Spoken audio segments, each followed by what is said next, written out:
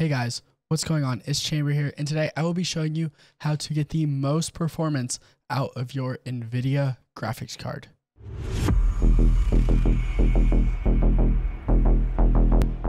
Now this will work on any NVIDIA GPU, including older ones, new ones, even the new 4000 series whenever that releases. So whenever, let's say you upgrade a graphics card, you will be ready. You can follow this guide and get the most performance out of your GPU. Now, I will have links down below for everything that you need to download. Follow the guide. It will go in order of the download links. And let's get into it.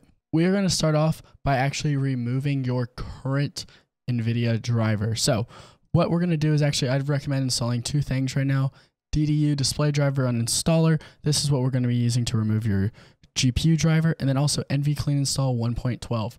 1.13 is out, but I will recommend 1.12 because there's one setting that was actually removed in 1.13. 1.12 fixes this. So I would highly recommend using 1.12. If not, you might run into some issues, especially if you don't have a Microsoft account logged in. So what we're going to do, we're going to download DDU. Then you want to hit Windows key and R on your keyboard. Windows key and R. So right here, you're just going to type in msconfig. You want to go to the boot tab, check safe boot, hit apply, hit OK, then restart. Now your PC will restart into safe mode. Okay, here we are in safe mode. So first thing we're going to do, we're going to hit Windows key and R. Now we are going to type in msconfig one more time. We're going to hit go to that boot tab, just uncheck safe boot, hit apply, hit OK. Now hit exit without restart. This will just make sure that it throws you back into normal mode after this. Now I'm just going to type in display driver uninstaller. Sorry, I'm looking over here. I don't have a main monitor right now. So hit options and check prevent downloads of drivers from Windows Update. This will just stop the automatic NVIDIA driver install, which we do not want. We do not want the basic driver install. This will also stop like Razer Synapse from installing, which is kind of a big deal. So what we're going to do now is we're just going to hit select device type GPU. If you've had multiple GPUs, like let's say you used to have like an AMD or Intel, I'd highly recommend doing that, but we only have an NVIDIA right now. So check this, now hit clean and restart. This will fully remove the driver from your PC. Just let this finish, it'll restart for you, and then you'll go back in normal mode and we will actually show you how to properly install the driver. So I'm just going to cut to when that's finished and we're back in normal mode. All right, now we're back on the desktop. I just removed my webcam just so I can see my whole screen a lot easier. So what you want to do now, just open up NV clean install. Now, what we're going to do now is we're going to let this kind of just do this thing. So I have, now it's going to say new driver, no NV clean install version. You don't need that. Manually select driver version. Just select the newest one. Driver versions do not actually matter. Just use the latest. They're all the exact same. And just be on the latest just because, hey, it's a lot easier. So hit next now. Now you could select, so you could do recommended. This just do PhysX and HD audio. You don't actually need these though. If you do all, if you're using something like GeForce Experience, this is what you'll need. But I just recommend minimum, which is just the driver. That's all you need. Now, if you do use GeForce Experience, you'll need all. But let's say, so if you're using something like RTX Voice, you actually don't need the whole GeForce Experience driver suite. You just need the display driver. For example, on my streaming PC, when I'm using NVIDIA Broadcast, I just need the basic driver. So something you want to think about. But now we just want to hit next. And now we're going to let these files copy and download. This is just what we need to do. I'm going to stop the video while this downloads, and then I'll come back and show you what to do. All right, so once you get to this, all you'll need to do is you'll need to disable driver installer and telemetry unextended express installation. This will make it a lot easier. Perform a clean installation. Actually, that's not needed because you're clean installing. Install NVIDIA control panel app from Windows Store. This is what they removed in 1.13, so you'll need this, especially if you're not on a Microsoft account. Show expert tweaks. Disable driver telemetry. Actually, no, do not do this. So enable message signal, just leave this on default. So what this does is this is MSI mode and disable HDCP. What this does is this just stops the HD copy protection. If you do have something that needs HD copy protection, you will need to leave this enabled, but I do not have any problems, and I display clone with a capture card. Now what you'll do is you'll hit next. It'll do this little thing, hit install, and now it will just install the driver for you. So as you can see, look, I'm instantly just installing the driver. So this is all you're going to do. I will be done. I'll be back when this finishes installing and the driver is done. All right, so now the driver is installed. You'll see this. So you can close this now because the driver is installed. Now, the first thing we're going to do is we're just going to right click, go to the NVIDIA control panel, hit agree. And this is all we'll need to do. So first I'll go to desktop. I like to uncheck the notification tray icon just so it doesn't show up. Some people like to also do the desktop context menu, but I wouldn't recommend that. Image, video, these are all personal preference. If you actually want to, you can do dynamic range, set this to full. Just make sure that you get all your colors. I'm cloning, so that's why this one doesn't show up, but do this for all your monitors. Multiple desktop size and position. This is all personal preference. If you want it to not scale at all, just do no scaling, hit apply. And also, perform scaling on. Make sure this is on display. It's slightly faster, so just do that. HDCP, this will just kind of take its time. Just you might need to restart for it to say that it's not running HDCP. Okay, digital vibrance. So digital vibrance. So override reference mode. This just makes it so that you can't actually affect these. Digital vibrance, change this if you want more vibrant colors. As you can see, it kind of does that.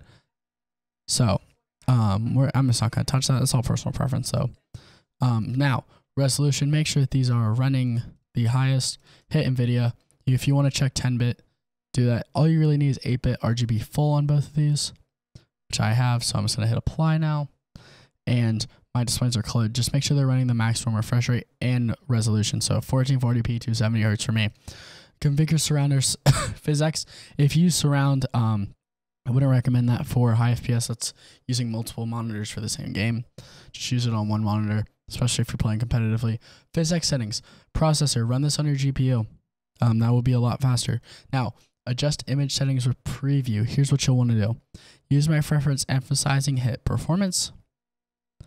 And now use the advanced 3D image settings. This will just set them to performance so that we have a good baseline, and then these will make sure that they actually run the correct settings. Manage 3D settings. Now threaded optimization, we want to turn that on. VSync, turn that off. Vertical sync, we just don't want to use that at all. But threaded optimization on, that allows it to use multiple cores for the driver, which does help. Texture filtering quality, high performance. There's no visual difference at all. I don't know why people are saying there is. If you can notice it, maybe you have insane eyes, but I don't know. Preferred refresh rate. So if you are on a G-Sync monitor, this will say fixed refresh. If you want to use G-Sync compatible, any of that, it's up to you personally. But personally, I am just not a massive fan of it. So it adds slightly more input lag. So maybe if you're playing games significantly below your monitor's refresh rate, do it. But if you're playing a game like Valorant, CSGO, Fortnite, don't use G-Sync. Prefer power management mode. Use prefer maximum performance. OpenGL rendering GPU. Use your GPU. Max frame rate. Don't cap your FPS in here. Cap it in the game. Low latency mode off. You are not going to want to actually use it in this. You're going to want to use reflex. So in a game, so for example, if you're on reflex, if you're on a GPU bound game, Warzone mostly, you want to use enabled. If you're playing a CPU bound game such as Fortnite, Valorant, you're going to use enable plus boost. That's what the different modes mean. Gamma correction, turn that off. Image scaling, I would not recommend doing this. I've actually tested this. It significantly lowers your FPS. Just hit apply now. And we are actually all done with that. Now what we're going to want to install actually is NVIDIA NV Profile Inspector. Just go down to the latest. And now click this and it'll start downloading it. I already have it installed though. I'm going to open this now. Now we have at least one change. So CUDA Force P2 state, we're going to want to check that to off. What this does is this sets it so that, for example, there's been times it's kind of like an AVX offset on a CPU, if you know what that is. So in something like OBS, when you start recording, it will downclock your memory. This stops it from downclocking. So we want to do that. Now if we scroll down, let's see, okay, enable Ansel. You're going to want to check this and do Ansel off. I will get an error. This is because I am on the display driver, so there's no actual Ansel. If you do have GeForce experience and you do not use Ansel, which most people are not using, I would highly recommend disabling this. So I'm going to hit continue. It's because it's not needed. Now close that out. Now this final step is just using MSI Afterburner. Now, I will have a full GPU overclock guide coming soon, but right now all we'll be doing is just doing this to cool down your PC. So download MSI Afterburner. Now when I open it, here it is. Let me actually change it to the skin that you guys will see. One thing I actually did forget, so you want to right click your desktop, go to display settings, then you're going to want to scroll down to see graphic settings, enable hardware accelerated GPU scheduling. This will be slightly faster, give you a little more performance. Obviously, if you're actually on Windows 10 and you're running OBS, you might have some problems with this. Keep it on. If you have problems, disable it. If you're on Windows 11, you'll actually have no problems. They fixed that all. Okay, so here's the skin you guys will see on MSI Afterburner. So the first thing we're going to do, we're going to hit this little setting icon. You're going to want to check unlock voltage control and unlock voltage monitoring. So when you do that, it will be like you need to restart MSI Afterburner, hit yes, now reapply. This will unlock the core voltage percentage. Now, what the core voltage percentage is this allows it to go to the full voltage range. There will be a lot of mainstream tech YouTubers say this doesn't matter. This does matter. This will give you significantly more performance. So core voltage, we're going to max that out. That's the first thing we're going to do. Now, also, so I have a maxed out power limit already. So what you'll want to do is if you are on I'm on an XOC BIOS right now, but you're going to want to uncheck right here where it says, you're going to want to uncheck that so it's off. And you're going to want to max out the power limit and max out the temperature limit and hit apply. Basically what we're doing here is we're just making sure that it can pull all the power and it won't downclock as much actually at higher temperatures. Next thing we're going to do is fan speed. So uncheck where it says A, and now we will be running a certain fan speed. So for example, for me, I can run about 80%. This is all personal preference and different depending on the amount of noise and the actual GPU you have. So this is just what I like to run. Now you can also run a user defined, but I don't like this, and here's why. Because that requires actually you to have MSI Afterburner open. I'm just not a fan of that. You have to run MSI Afterburner. It's pretty iffy if you ask me, but this will just allow it to get a little bit more performance and it'll be a lot cooler. Cooling is a big deal on these NVIDIA GPUs.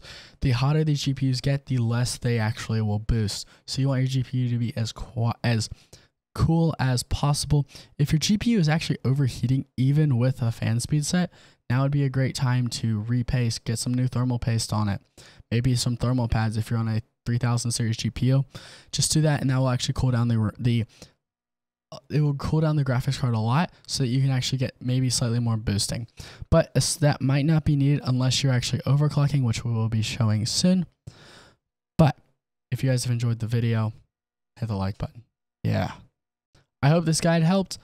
Hit that subscribe button.